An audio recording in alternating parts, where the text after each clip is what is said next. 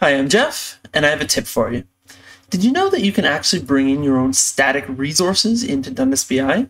Go to the admin section, go to Setup, and look for the Static Resources button.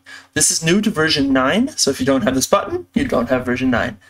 What this allows you to do is actually add specific files to the system, and then be given a URL where you can reference them.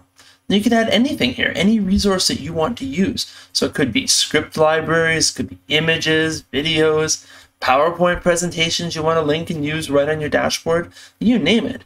Now, one thing I thought was kind of fun is if we use the custom file, we can actually bring in our own fonts.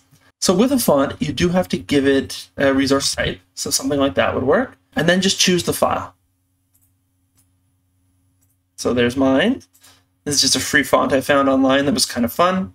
You'll see that it'll give you a URL. So if you just click on that and copy, you've got it.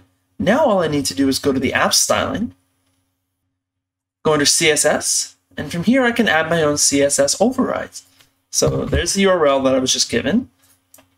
Let's just copy this really quick. I don't want to type. So this is how we would bring in our own custom font face. You would put the URL here, and I'm just going to call this very professional font.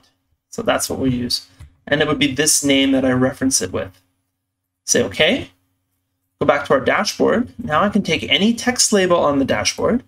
So let's just make this really big to start so you can see it. There we go.